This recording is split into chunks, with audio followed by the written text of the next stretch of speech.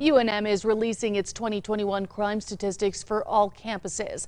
The university's report compares 2019, 2020, and 2021.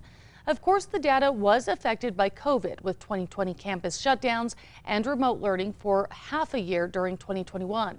According to the report, in 2021, there were 83 reported car thefts, 30 aggravated assaults, and 13 rapes.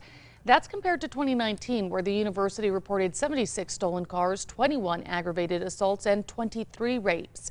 In its report, the university acknowledges the increase in stolen cars and says the issue should be investigated further. Also of note, disciplinary referrals for drug abuse violations dropped from 92 to 1 between 2019 and 2021. UNM says that is because of New Mexico's decriminalization of marijuana in late June 2021.